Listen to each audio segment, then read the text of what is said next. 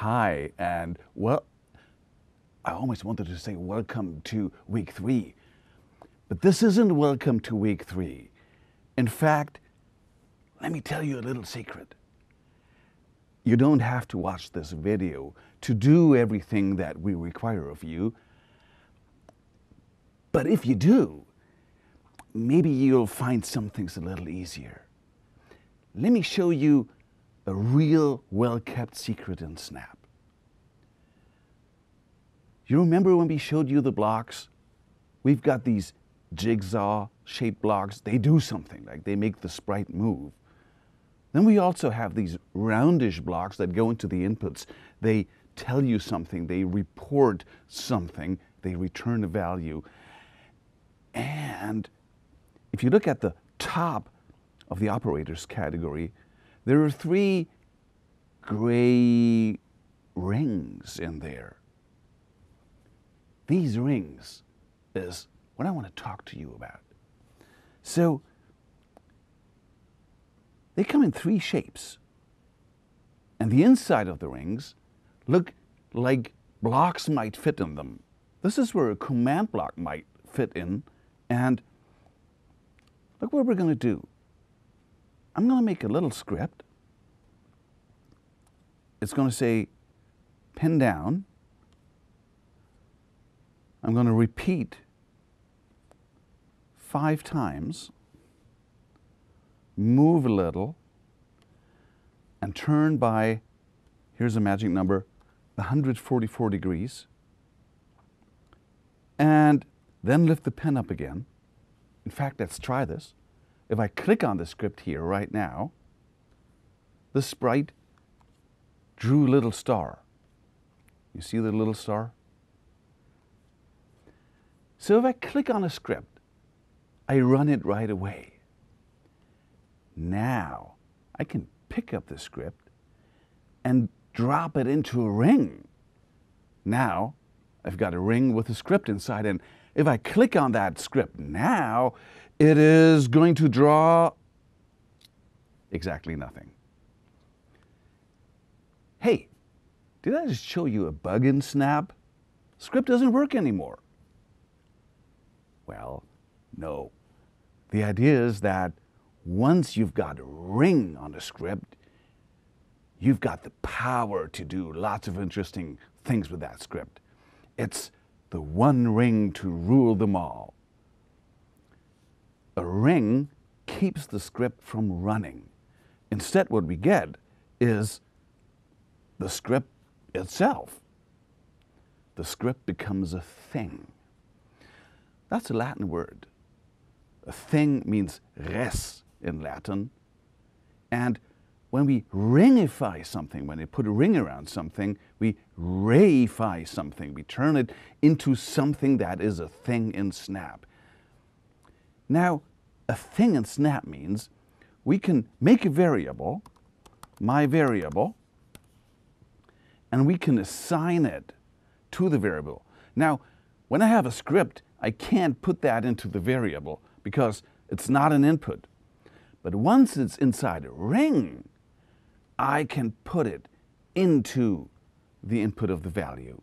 And I can assign the ring to my variable, and now my variable has become that script. So inside my variable now, that script is like a genie in a bottle. Hey, how can I get the genie out again? Well, there's a block for that. In the control category, there's actually 3 blocks for that. There's the run block, launch, and the call block. The run block suggests that you put a ring in there. Hell, here's a variable that has a genie in the bottle. I'm putting that variable into the run block, and now if I click on it, watch what happens over here. It again executes the script. So the whole idea of a ring is I can package something up, stack it away for later use. Not much of a deal, you say? Well, let me just show you one little example. We can also make a list. And in fact, we already have a variable. And instead of assigning that script into it, I'm going to say that my variable is going to be a list. It's an empty list. Now I can add things to the list. Like I can, for example, add the star script we just made to that list. The other way around. Add it to the list. Now I've got a list with a script inside. Let's do something more. Here's another script we can do. Just going to copy that. I'm going to say repeat 8 times. Actually, I'm going to use the for block. I'm going to say pen down for I equals 1 to 8, move I, and turn 90 degrees. Now when we do this, it draws a little spiral. I'm going to put that spiral script also into the ring and add it to the list. So now I have a list with 2 scripts. Let's just add some more things for fun. For example, let's add a single block that turns left by 45 degrees. It's there. Let's actually do another one that turns right by 45 degrees. And while we're at it, let's add one that doesn't turn at all, that turns by 0 degrees. So now we have a list that has 5 blocks in it. Let's throw away these and write a very little script that does something. Actually, let's add one more thing. In the pen block, let's write hello with a size of 8. Let's try this. Nice. So we're actually going to put the pen up before, then we're going to write something, put the pen down, and let's also add that to the list. Here it is. Now, let's write a little script. We're going to clear, put the pen down, and we're going to move 20 steps. Then, we're going to run, but not my variable, because my variable is a list. We're going to run a random element. A random element of what's in my list. And to make sure we're not leaving the stage, we're saying, if you're on edge, bounce. See what we're doing here? Let's try this. I'm going to hide what's inside the list. I'm going to hide the watcher of the list, clear it, put the sprite in the center, and run the script.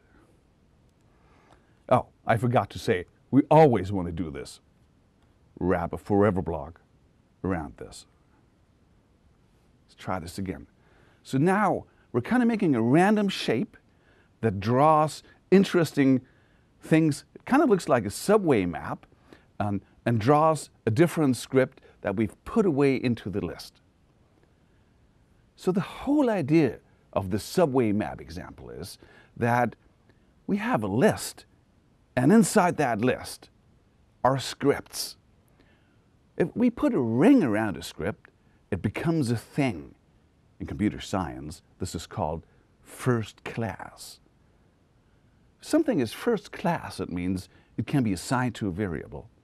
It can be assigned as a member of a collection, like an array or a list. It can be the argument into a function and the result of a function. And it doesn't have to have a name. It has, as we say, an intrinsic identity. Now you've already seen one thing that's kind of cool about rings. We can put them into lists and run random things. But this week, we're really going to show you how rings and the idea of functions as data is one of the most powerful concepts in computer science that really opened the door to dealing with data. But don't tell anyone.